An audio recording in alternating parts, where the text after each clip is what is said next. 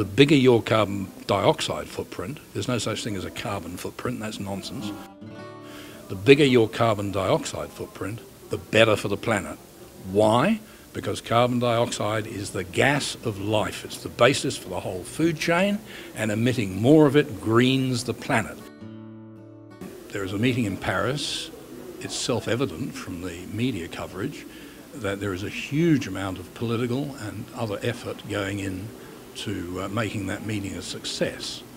Now, in the eyes of the people holding the meeting, the Intergovernmental Panel on Climate Change, success involves implementing an international tax on emissions of carbon dioxide.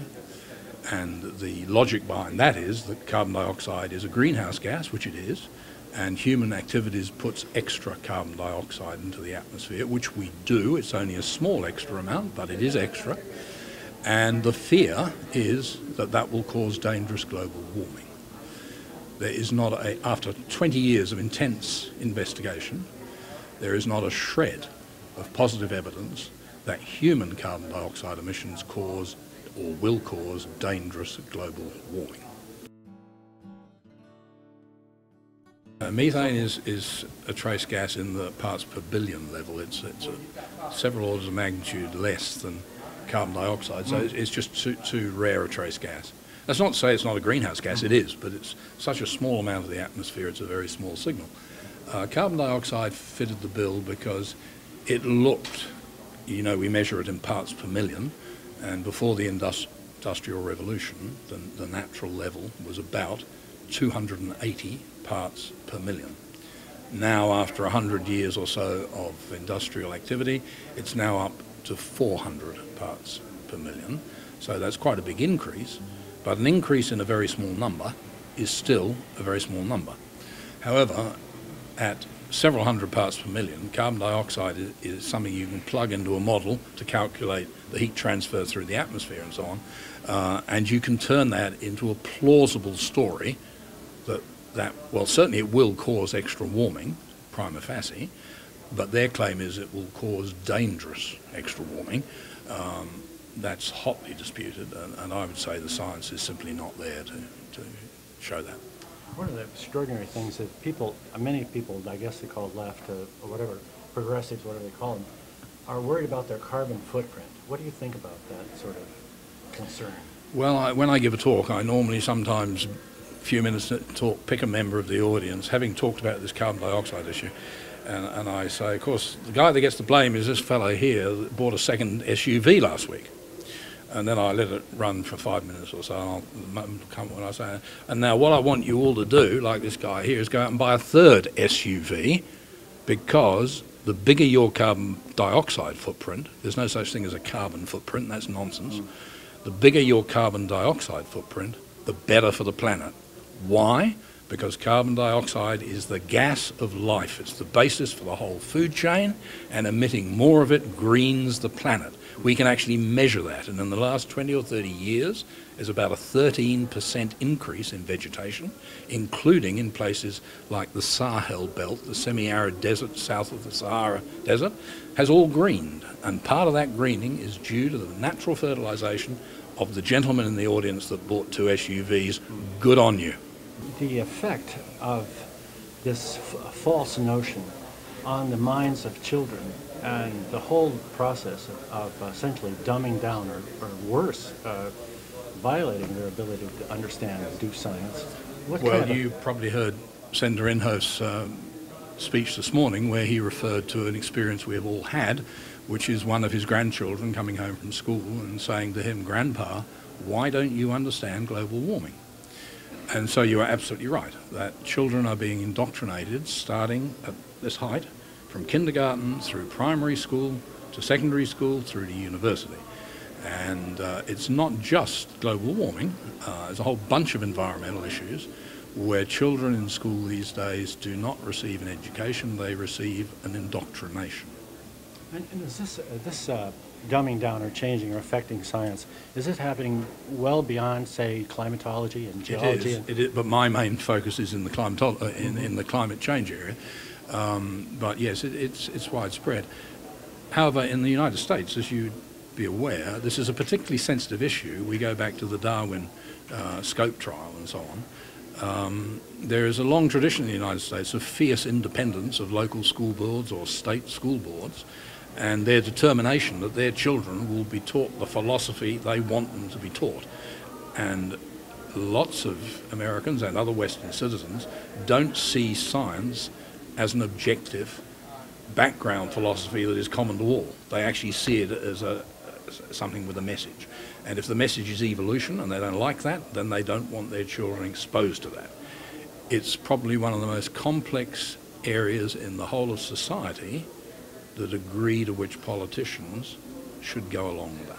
To what degree does the education of the parent, of the child, belong as of right to the parent, and to what degree does the state have a position in loco parentis, responsible for the education of that child as well as the parent? It's an incredibly difficult issue. And you spoke earlier of I forgot my question. The tremendous power that the environmentalist so-called movement has had, but isn't that essentially the power of the media that allows these people? It's additive. So the problem comes from green activism, and it wouldn't get very far if there weren't sympathetic liberal media voices. And if you look around the world, I'm guessing, but it's probably something like 80% of the media are strongly biased to those, in American terms, liberal causes. In Australia, we would call them left-wing causes or even communist causes. So although there are media, a small percentage of media, that present the other side of the story, there's no doubt the dominant voice is the voice of the liberal left media. And that has a huge impact on society. Now, the phenomenon of geoengineering and its effect on whether there's temperature rise or decrease, can you comment on the geoengineering aspect? Not really. I'm a geologist, and that's a little bit out of my bailiwick. I would say, however, that before you can geoengineer anything, you have to be certain that you understand how it works. We are a huge way away from understanding how climate works. Any geoengineering, in my view, has every bit as much chance of rebounding and doing damage as of doing the intended good that you think you're going to do. And when you're talking about geoengineering, are you factoring in also aerosol spraying? Yeah, anything.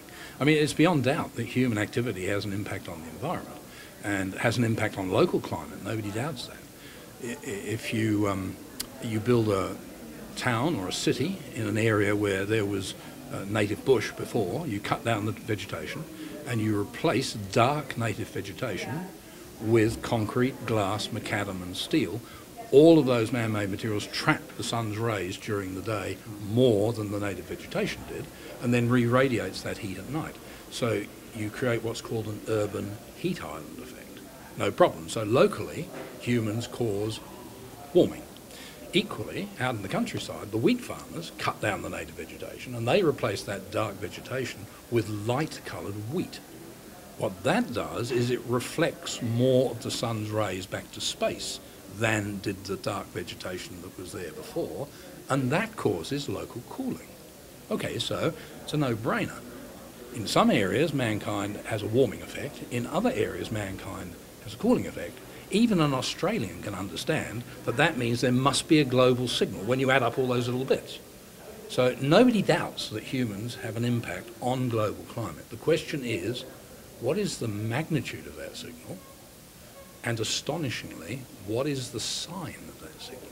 We've spent several $100 billion since the formation of the IPCC in 1988, several $100 billion trying to detect that human signal. And we can't do it. So you think it's a simple matter to add up all these little warmings and coolings around the globe and get it's not. It's an incredibly complicated thing to do. Nobody's managed to do it. And the net result is, all we know is that there is a signal in there. It's running in the noise of the natural variation of the data, and nobody knows even whether the signal's a gentle warming or a gentle cooling. We don't know that. Lots of scientists will give you good reasons as to why I think it's warming, and there'll be sensible, solid scientists and sensible, solid reasons. But it can't be measured, and until it can be measured, it remains a hypothesis. We don't know. It seems to me that the powers that be are using aerosol spraying or chemtrails to affect the climate one way or the other. Are you cognizant of that No. phenomenon? No. Okay. All right. Well, Karen, anything else? Why do you say that?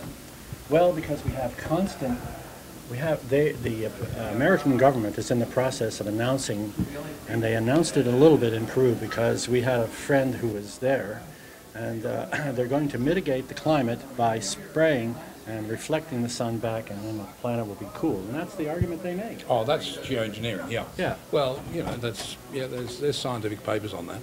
But I mean, it's, well, first of all, you've got aluminum and barium and strontium, and those are dripping down, and these are not normal chemtrails. Yeah, well, as I say, geoengineering is highly dangerous because we don't understand the system. And it presumes we have a problem. Nobody's demonstrated we have a problem.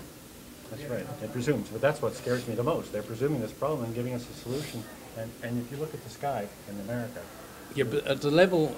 I mean, John Holdren is a brilliant, in IQ terms, has a brilliant mind. He's had a brilliant career in science. But at the level of acting as advisor to the president, and the president and his cabinet and other advisors, they are not at the level of kindergarten children in their understanding. He's pushing. Of course. He's pushing chemtrails. Yeah, but you have to understand how ignorant they are. It's really A well-educated 12-year-old child knows more than the president on this.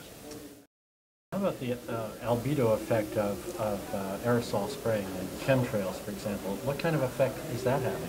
To get to the wheat field to be reflected, it's first got to pass through the atmosphere, and if the atmosphere is full of aerosols, then some of that's going to get bounced back.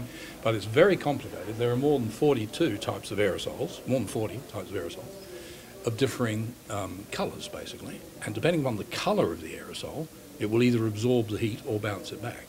So it's very complicated, and as is usual in this field, the numbers that you are given, the story you are told, is based not on measurements, but on a computer model.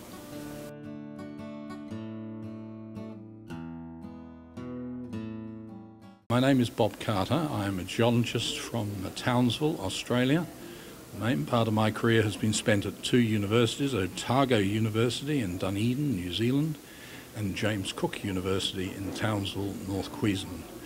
I'm retired, but I'm currently an emeritus fellow of the Institute for Public Affairs, a libertarian, in fact the world's oldest libertarian think tank, based in Melbourne, Australia.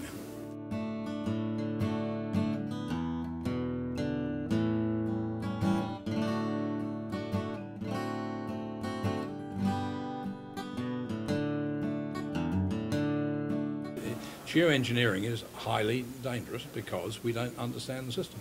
And it presumes we have a problem. Nobody's demonstrated we have a problem.